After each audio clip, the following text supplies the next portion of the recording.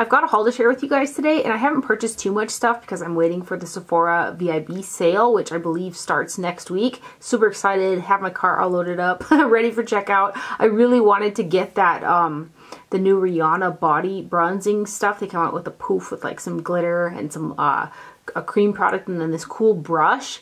And the brush sold out already, so I was like, restock before the sale. I'll start off with two new lip liners that I purchased from Charlotte Tilbury. She came out with 5 more shades of her Lip Cheat lip liner, which is my favorite lip liner. Pillow Talk and Pink Venus, and now I'm starting to use Iconic Nude. Those are like my most used, most loved lip liners. Not only do I like the colors, but I really like the formula. So I couldn't quite tell online by the swatches that I was able to find how the colors were going to turn out. They all kind of seemed like they were going to be a little bit too dark for my liking. So I bought the shades that I thought were going to be the 2 lightest out of the new 5. And I'm going to go ahead and swatch them next to Pillow Talk, Iconic Nude, and then Pink Venus, so you guys can see the difference between them. I did swatch all of these colors next to each other, and then when I went to wash the swatches off, I did notice that the 2 new colors they washed off much easier than the older ones. So I don't know if there's a formula change in it, but just based off of that, I did notice that. So I did have to rub a little bit harder on the older shades to get them off my hand compared to the newer shades. So I was like, interesting. So I have Love Trap, one of the newer shades, on my lips today, and it's kind of around 5 o'clock, so I've had this makeup on since about 8:30 this morning. I've had it on for quite a while. I did notice that it did kind of fade off. It didn't fade off like in an ugly way or anything like that, but it did fade off. It did fade off a little bit quicker, I feel like, than my older shades. So let me go ahead and swatch Love Trap, which is more of a brownie shade. And I've got this lightly, very lightly around the perimeter of my lips today. So that one is Love Trap. And then I got Super Size Me. And I do like both of these, the tones of both of these. I can make them work. I can just really blend the lipstick into it. Now let me go ahead and swatch Pillow Talk. One of my all-time favorite lip liners ever is the shade Pillow Talk. And then this one is Iconic Nude. It'd probably be the most brown of the bunch. And then here is Pink Venus, which is much more like of a pinky, a warm pinky shade. So you've got Pink Venus, Iconic Nude, Pillow Talk, Super Size Me, and this one was called Love Trap right there. And then a few videos ago, I hauled the Color Riche Shine lipstick in Shining Peach. And I liked that so much that when I was in Walmart the other day, I picked up 2 more shades. So I'm just going to go ahead and swatch them all 3 together for comparison, even though I already hauled the Shimmering Peach I thought it'd be more helpful. So this one is Shimmering Peach. They're a little bit more sheer, but they feel so nice on the lips. It's almost like you put a gloss on with them. So that one is Shining Peach number 910. And then I got the number 916 Luminous Coral, which is a little bit more orangey. And these don't have that typical L'Oreal lipstick smell, which I really appreciate. There's something about that just kind of, I don't like the smell of their normal line lipsticks. I wish they put like vanilla in them, kind of like MAC lipsticks or something. And then the third one I got is 912 Dewy Petal, and this is a pretty blue-based baby pink. With the right lip liner, it can look really pretty. Like, I just think of myself like 6-7 years ago, how much I was searching for a color quite like this. So that one is 912 Dewy Petal. And then Wet n Wild launched a new collection, and it's called the Goth something or another. But I purchased 2 of the liquid shadows from them because I really liked, I had hauled a few videos ago again, one of the newer liquid eyeshadows from them, and I really have been enjoying that one, so I thought I would give 2 more of them a shot. So I purchased the shade Pure Intention, which is a really light kind of vanilla with a pink, strong pink shift in it. And then this one, does it have micro glitters in it? Yes, it does have micro glitters in it, along with some pretty strong shimmers. And then the other one is called Mystic Dreamer, and this one pulls a little bit more pink. But when I swatched them together, I was like, those are actually kind of similar. I use these shadows as toppers, and used as a topper, I think that they're going to kind of show a similar effect. There was another shade that I wanted to get, but it was sold out, and then This collection's got the little skulls on the top. But these I think were $3 or $4.99, so it's not a bad price. From that same collection, I purchased both of the powder highlighters. So I got Purple Ashes, which I think is going to be more of a blush or a blush topper on me. This one's got a pretty strong purple to it, and this does have micro glitters in it. It's got a quite thick texture to it. You can see right there, it does pull a little bit of a gray. It's like a grayish purple with a shift of pink in it. So it's a different type of a color for sure. So I'm going to have to play around with it, but it's not like a typical shade. And then the other one is called White Raven, and this one has got a strong pink undertone to it. These have little like skull embossings in them, but you guys know that Blossom Glow is one of my all-time faves highlighters of the moment. I've gone through almost an entire pan of that highlighter. These here have got more of a thicker texture. I don't feel like they don't feel quite as gelée as Blossom Glow does to me, but they're still pretty nice. So this one has got a stronger pinky shift to it. And then I saw that they launched another shade in like their more permanent ones, and it's called Diamond Lily. I just wasn't sure. I was expecting a silver, but this is it's a pretty gray silver. I haven't worn it just yet because I'm like, ooh, I'm not sure how it's gonna I'm not sure how it's gonna come off on my skin. But it's got a really strong gray undertone to it. Like I said, I was expecting a little bit more of a white silver. So this one right here is called Diamond Lily. So those are from Wet n Wild. They're pretty though. We'll just go ahead and keep it on the highlighter train here because it just never stops. I purchased the Milani Holographic Beams palette in 02 Stellar Lights. I came across this in Walmart and it was on sale for $5. I think the original price was like $9.96 or something like that. So I was like, I'm going to give that a try. These also have a very strong duochrome to them.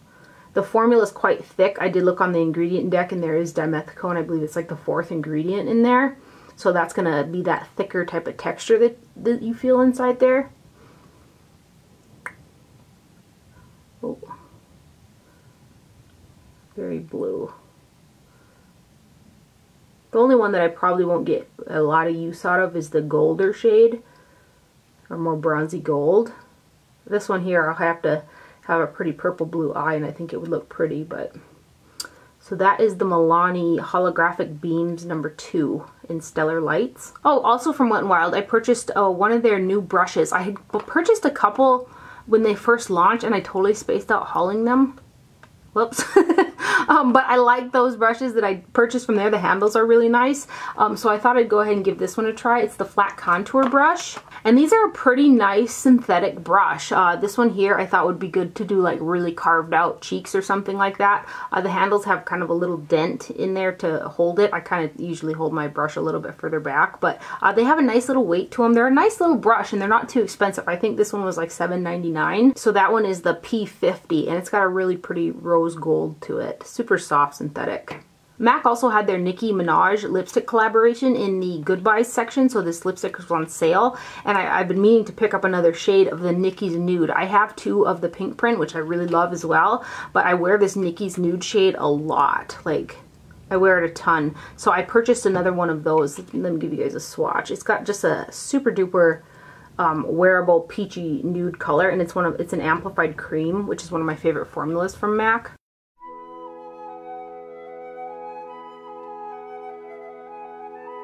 I did purchase quite a few products from the new Too Faced Natural collection as well, so I thought I'd go ahead and mention that here. I did a video on it. It's the last one that I posted, and it'll have swatches and demo and all of that stuff on there too if you're interested. And then I placed an order with Muse Beauty Pro, and I actually purchased 3 more.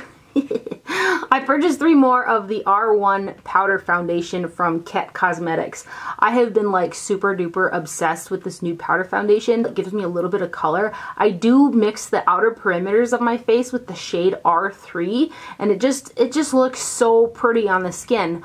There is shea butter in it, so I know some people with drier skin tones are a little iffy about it. I have really dry skin, and about 4 hours in, I do get a little shiny in the T-zone. I just kind of tap a translucent like powder over the T-zone, or that Too Faced blotter, that little spongy thing. Why can I can never remember what it's called. Blotterazzi. The Blotterazzi does a really good job as well. So if you have dry skin and you want to try a powder foundation, this sits really nicely. Like when I first used it, maybe an hour into it, it almost looked like a liquid foundation on my skin. So I did purchase 3 more of these, and I got my mom hooked on it as well. Kett Cosmetics actually sent me their full range, and I was about to purchase the 2 shades, and then I got that package because I had watched a video where Stephanie Nicole did it with the owner of Kett Cosmetics, and I was like, that looks like something that I would like. There's very few ingredients on it. It's really nice on my sensitive skin. Some people, if you're prone to breaking out from shea butter, you might be a little bit iffy, but my skin has been doing pretty decent so far with it, and I've been wearing it. I've been wearing this foundation every day since I got it, and I think that was about 2 weeks ago, if memory serves me correctly. The only downfall that I have about it, for me at least, is I've blown through like a whole pan in 2 weeks. I do use a pretty heavy coverage on my skin. I just grabbed my R1, and that's what's left of it. It's on the tail end, so I'm about to break into another one because I purchased 3 of those shades, and then like I said, I also got my mom hooked on it. She uses R1, and then I got her an R3 sheet to deepen it up a little bit if she wants to. On my drier skin tone, it wears on me for a good 8 hours. After 8 hours, I do start to get a little bit shiny, and I have to blot my face off. So if you have really oily skin, I'm not sure how well it will wear on you, but if you have dry skin and you've been wishing to try a powder foundation, this one is a beautiful one. So I did purchase 3 more of the R1. I still have plenty of the R3 left. Like I said, I don't use as much of the R3 as I do of the R1, but I thought I would go ahead and swatch all of the shades for you guys because I've been getting questions from you guys about swatching them all. So I'm going to go ahead and do that for you guys. I have a pale, a pretty fair skin tone with a very pink red undertone to it for reference. So R1, I blend it up into, like when I put my under eye concealer on, I kind of put it up around here because I already have product under my eyes, so I don't need another product on top, if that makes any sense. But that's kind of how I do it. I just pounce it over my face like so, and it can either be sheer depending on how much you buff it out, or it builds really nicely on itself. I can get a really full coverage out of this foundation. So this one here, these do come with a little puff in the lid as well. So this is the R1, and I'm just going to swatch them all for you guys. This is the best one for my skin tone. So there's R1, and if I buff it in, this one is R3.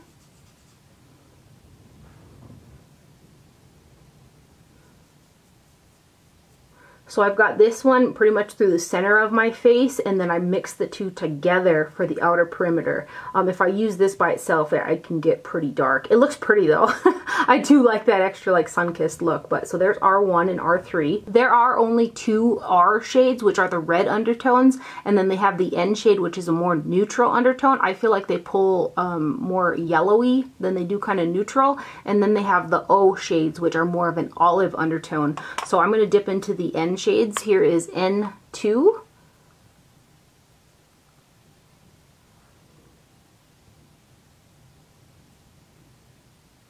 So there's N2. This one is N3.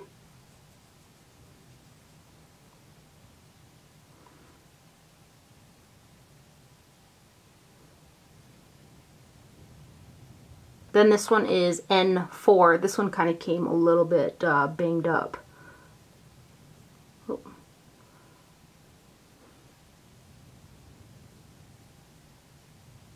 So there's N4. This next shade is N5. I did use some of these deeper shades as a bronzer for me, and I was able to make them work, but they did pull a little bit too yellow for my liking. I typically like a more red bronzer. So that one is N5. This next one is N6.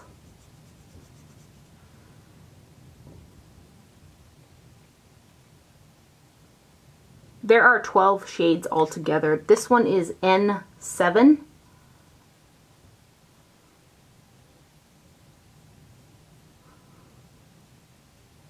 This one is N9.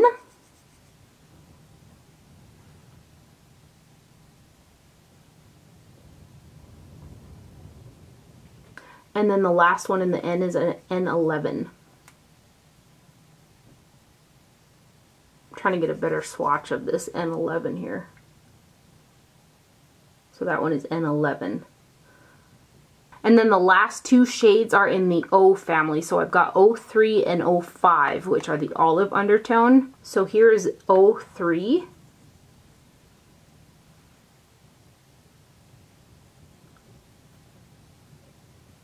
And then the very last one is 05, right here.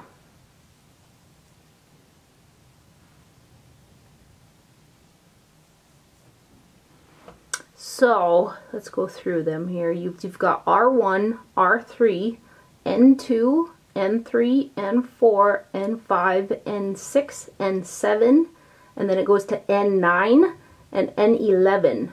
And then you've got 03 and 05 for the Kett foundations there. And since I'm on a Swatch Fest roll here, Milk Makeup sent me over their Flex concealers. There's 8 shades in the range right now, and I had purchased the fair shade. It was called Fair. It was it's the lightest one in their range. When this concealer first launched, I purchased it off of Sephora. And I really liked the formula, but it was too, for being the fairest shade, it was too dark for me. So I ended up, I think, giving it to my mom. And now that I have a bit, more tan skin tone, I've actually really been enjoying using the light shade now that I kind of have it again. It's what I have under my eyes today. It has a medium coverage that's buildable to, I think that you could probably get full out of it. Just a swipe underneath my eyes is plenty enough for me, but it feels really nice. And one of the things that I liked seeing on the little card, which I really didn't pay attention to before when I had purchased it originally, was it says it's formulated with blue lotus to moisturize it and chamomile to calm the skin, which is great because I have sensitive dry skin. So it does look, like I said, I've had this concealer on, geez, for 8 o'clock in the morning till 5. It's like 5:30 now. And it still looks really good. I set it with the RMS, not RMS, I always want to say RMS, RCMA No Color Powder. It looks great.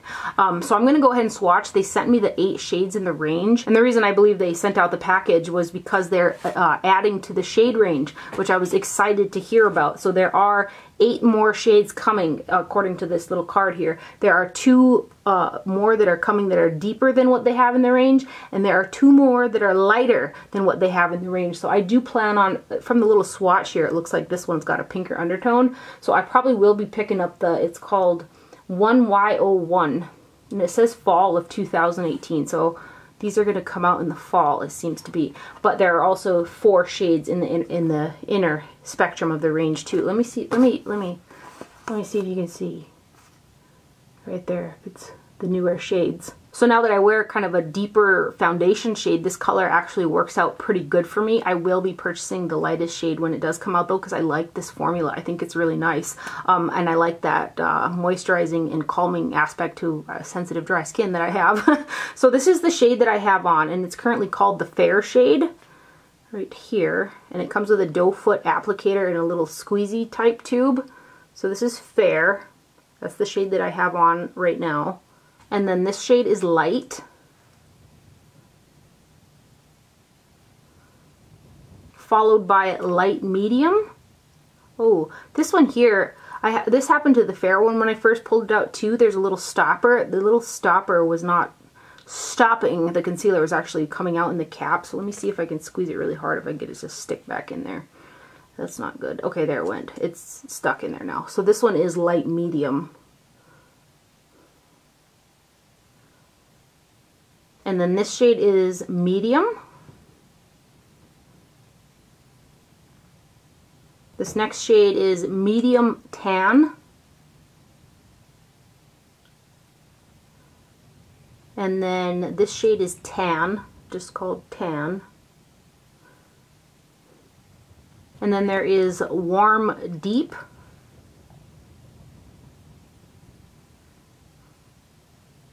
And then the 8th shade that they currently have in the range is the shade Deep. Right there. So those are the 8 shades of Flex Concealer from Milk. And they will be adding 8 shades to this range. 2 lighter, 2 darker, and 4 in the middle, which I'm pretty excited about. And then so far I've only purchased one item from the Tom Ford summer collection, which is usually I buy quite a few products. So I purchased the Sheer Cheek Duo in number 4 Exotic Flora, and this is super pretty. This is what I have on my cheeks today as blush. This is that Extra Dimension-ish baked jelly type formula. The one that came out before 04 was the exact same color as one that was launched last summer, and I actually ended up returning it. It was Violet something, I think it was called, but I was like, this ain't violet at all. But this one, okay, this is number 4 Exotic Flora. Again, I have this on my cheeks. I mixed the two shades together. I really like the formula of these. I feel like they can go from sheer to really intense, just depending. They build and they sheer out very easily depending on your liking. So I do really like this formula from Tom Ford. I was just annoyed that one time when I had purchased one of the newer shades. It was just like it was actually a renamed shade of the other one. They looked exactly alike. If you guys can remember when I hauled it. This is the shades mixed together. So that's pretty much what I have on my cheeks today. So that is number 4 Exotic Flora from Tom Ford. And then also in Walmart, I noticed that Hard Candy had a new Fox in a Box. They had these a long time ago, and then they discontinued them, and it looks like they brought them back. So I purchased one of the Fox in a Box shades, and this is the Girl Next Door. It's called a Marbleized Baked Blush, and it does come with a little Hard Candy brush, never use. But then when I got it home, I was like, this shade actually looks really familiar, and it's like the same shade that comes in their blush, that's their round baked formula. I like the blush color, so I'm not like totally mad at it. I think this was like $7 or something, but that is something to mention. It's got a lot of like shimmer to it, and it's a very cool tone pink color. Let me grab the other shade too. So here's the shade in number 125 Living Doll that comes in this packaging. So they're pretty much the same type of product. So let me give a swatch of it right there next to this. So I kind of feel like they just kind of repackaged it. And then when I purchased some more of the Kett foundations, I did grab another one of the Lemonhead LA Space Pastes, and I got the shade Adult Film. I just think that these are really fun. These are like really large chunks of glitter in a paste that they're really easy to use. I do get fallout with them throughout the day. Not as bad as some glitters, but that is something to make note of. I just feel like because they're in like that paste form that they're so easy to tap over shadows and stuff like that. So this one, it kind of looks white, but it's got a lot of holographic duochrome to it. So this is the shade Adult Film. And I like to use these as toppers. So I think this one here with like the iridescence in it, I think would look really pretty over like one of those blue-purple eyeshadows, or either like a duochrome white that shifts really strong to a purple or blue. I think it would look great. They're just fun products, these Lemonhead shades. I kind of want to get a couple more. And then one of the times when I was in Ulta, I was just browsing through the aisles, as one does, and I came across the Pure Cosmetics aisle, and I seen that they had some new palettes. So I started swatching the shades, and some of them are so intense and pretty looking that I was like, I want all 3 of these palettes. There was a blush palette and two eyeshadow palettes. One has some face products in there, and I was like, man, if I get all 3, it's gonna cost this much, blah blah blah. And I was like, wait a minute, I think that the Pure Cosmetics is always running a sale. So I went to the Pure Cosmetics website while I was in the Ulta store, and it was 25% off the website. So I purchased the 3 palettes that I wanted off of the Pure Cosmetics website, and I think I got out of the tax and I got 25% off. So I purchased 3 of them. I'm wearing one of the palettes on my eyes today. It's the 12-piece magnetic eyeshadow palette, which is another thing. Pure's new palettes that I'm going to show you are magnetic. All of the pans come out and you can pop them into like a magnetic eyeshadow palette or configure your own. Something that I think is very clever. I love it when brands do that with their eyeshadows. So each shade in here is 0.07 ounces per shade, which you're getting quite a bit of product. So this is the one that I have on my eyes today. I did end up using Burberry's Trench underneath the brow, and again, I've had this makeup on for quite a while now. I keep saying that, but I've had this on for a while. So you've got some really pretty metallic eyeshadows in here. The only thing with the metallic shades is I don't feel like they pick up that great on a brush. They go on much better with your finger. The formula of these feels very, very similar to the Tarte. These are the Chrome Paint Shadow Pots. These little guys right here. The formula of this feels very similar to the formula of the metallic shades in these shadow palettes that I'm going to show you. So this palette's got 4 mattes in there. You've got these 2 right here and these 2 right here. It doesn't have a matte that was light enough for underneath the brow for what I wanted to use today, so that's why I brought in the Burberry.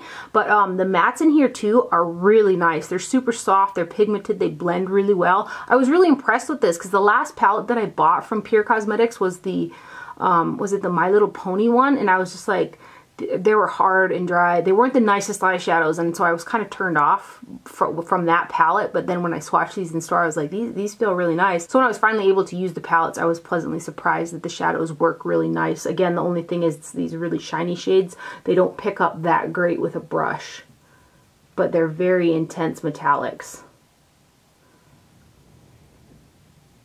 And I have this palette on my eyes today. The top row and this middle row.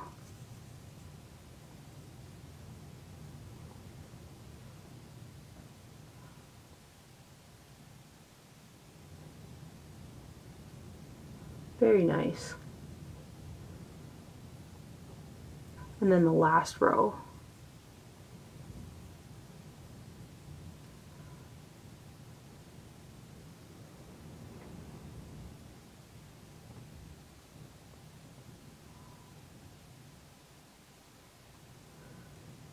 So that is the 12-piece magnetic eyeshadow palette. It's actually called the Pure Visionary eyeshadow palette. And then I purchased the blush palette. It's the 4-shade magnetic blush palette, 4-in-1 blush book. These things are massive. There's each blush in here is 0.30 ounces, which is a giant, there's a lot of product in here. Again, these pans are removable, which I really like. These kind of have a satin finish. This one here is the kind of a really metallic-y shade. I think it'd be really pretty as an eyeshadow. But these are the 4 shades here. So you could use them, you know, you could concentrate your brush in one portion or the other to get different tone out of them. I'm just going to run it straight through. These are very, very pigmented blushes. So you do want to go in with a light hand and build, which depending on your preference, you may or may not like. Sometimes I feel like super saturated blush shades are a little bit more difficult to use than something that is buildable, because these are really intense, but I do think the shades are really pretty. And then the other palette is called the Pure Creator palette. This has got a different type of packaging to it. I'm trying to see the how much product's in here. The shadows are 0.07 ounces, and then there's a bronzer and a highlighter in here, and those are 0.13 ounces. So again, you're getting a pretty decent amount of product. This palette here, the top pops out like that, and then the lid, oh, there goes the screen. The lid comes out, so you can set this on your desk, and then the mirror will lean up, so you could use it as a mirror on your vanity, or if you travel or something like that, it comes in handy. These again are removable, which I really like. This actually has a foam insert that comes out, so you can take shades like from those other palettes and pop. You could turn this into its own magnetic eyeshadow palette, because the thing that separates the shadows also comes out of this palette. It's a neat idea, and I like it. The metallics in here are the same type of formula as the one in that other eyeshadow palette I showed you. They do go on better with your finger. A brush, it's harder for me to pick up those type of eyeshadows on a brush. I get much more saturated color when I use my finger. So the top row is all matte. Here's some swatches. And again, the mattes have been blending out really nice for me.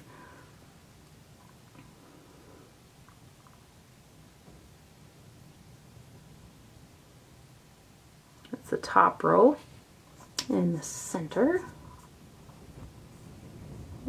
Yeah, you can definitely tell there's some silicone, probably dimethicone in those shadows, those really shiny ones.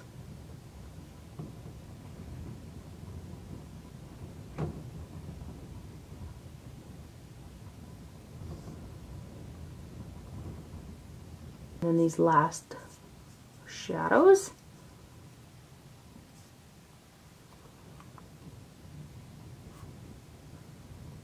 Those Tarte Chrome Pots are probably the closest thing I can think of that really remind me of the formula of these metallics. And then I'll swatch the highlighter and the bronzer, which I haven't used the highlighter or the bronzer yet. But the bronzy, or the bronzer type shade actually looks more like a pretty cool contour. So those are them too. Those are some pretty cool palettes from Pier. It definitely pays to shop around. So I hope you guys enjoyed this video and found it helpful. Thank you for watching. Do not forget to wear sunscreen, and I'll see you guys later. Bye.